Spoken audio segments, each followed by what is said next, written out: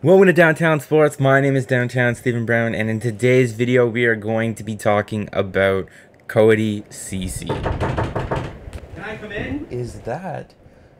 Yeah, I'm filming a video. No, you can't come in. What do you mean you're filming a video in there? I've seen those videos. Well, yeah, I understand and stuff like. We're doing you a want video together. really? Okay, I guess. All right, you can stay and film the video with me, but you cannot. That's my hat. That Tavares jersey you got there's a Reebok one, right? He didn't play for. Yeah, I know that it's a Reebok Tavares jersey. Okay, I got the jersey first. I really wanted Tavares on it. It was cheaper that way. Let's just do the video. All right, so you got my hat. You've insulted my Tavares jersey. You got that mustache. I'm not even gonna ask about it. Can we start the video? Sure. Okay. So guys, today's video is going to be about Cody Ceci and where he fits in on this team, because I got a little bit of a theory. Whoa. You're not talking about analytics, are you? You know, analytics aren't all bad. It's just the way that you apply them. Okay, Mr. Smarty Pants. Can I just read my quote? Okay. Alright, and this quote was pointed out to me by a really good friend of mine. Is it Anthony? Yes, it was Anthony. I was trying to be... How do you even know You know what? Never mind. So Anthony pointed out this quote to me, and I'll throw his Twitter handle up on the screen right now. He's a really smart guy. He does some work for the Mississauga Steelheads of the OHL, and it's from Ryan Stimson's book called Tape to Space, Redefining Modern Hockey Tactics. Are you going to give me 25 or 30 seconds to read this quote? Go for it, nerd. I'm going to check my text anyway. Great. It's the simple truth that once you're in the offensive zone, forwards are your best option for converting shots into goals. We are not always looking for the best players, but skill sets that complement the other players on the ice. Long before I was born, so Ryan, Lloyd Percival wrote about this concept of using the tactics to raise the level of play in a team by stressing the passing attack. Wonders can be worked with ordinary players. In bringing a data-driven approach to the value of each position's ability to generate and suppress goals, we can then build an ideal roster in proportion to those values. This leads us to evaluating defensemen in a new light by focusing on their shot and entry assists rather than volume shooting. This idealized roster will then challenge some notions about positional play and attributes.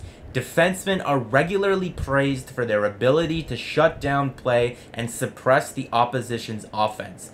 While this is a great trait, if our end goal is to maximize pressure on the opposition and create chances, surely the transition ability takes precedence over letting the play come to them.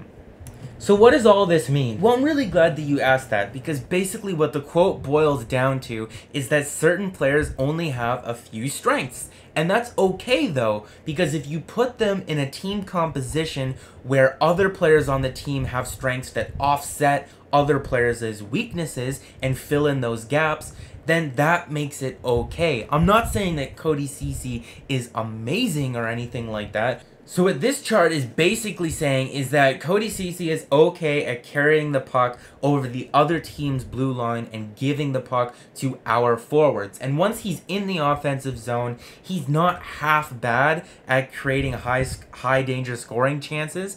But I mean, I'm not going to try to defend Cody Ceci here too much, because he is almost one of the worst defensive defenseman in the entire league. I mean, it's almost laughable for how bad he is. It's gonna be Riley defense. And Ceci together, you know. Yes, I heard that Mike wants. You know better than Mike Babcock?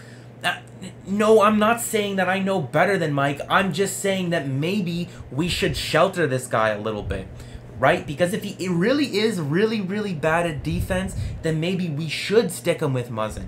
And I mean, there are benefits to that. Because let's go and look at another graphic here. Because last season when he was playing in Ottawa, let's look at his last season's stats, he was absolutely atrocious at basically everything. Because the Senators had him doing almost everything. And if we look back to the quote, that's not what the quote is saying that you should do with a player like Cody Ceci. He's not an everyman. And if you try to make him an everyman and play him with Morgan Rielly in the minutes that Morgan Rielly demands, in the minutes that we expect Morgan Riley to play, then it's not going to work out too well. But if you play him maybe 17 or 18 minutes a night, boom, we can throw these stats up on the screen. This is from 2016 to 2018 when he was playing behind Erik Karlsson. And when we're looking at these numbers actually aren't half bad. We get a kind of competent defenseman in the sense that he's not overly terrible, but he's not too great either. And I mean, if the Leafs want to eventually slide him down to the third pair, then that would mask these stats and his defensive liabilities even more. Can I ask you a question? Sure, no problem. You have a lot of toys in here. Are you sure you're 21? Alright, well that was a lot of editing and a lot of work, so definitely click the like button and subscribe after this one.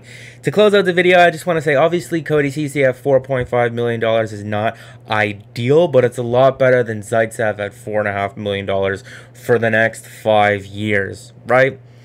So I mean, if Cody Ceci can be played in a reduced role, I think he'll be okay. That's why I suggested playing him with Muzzin, but who really knows what's going to happen?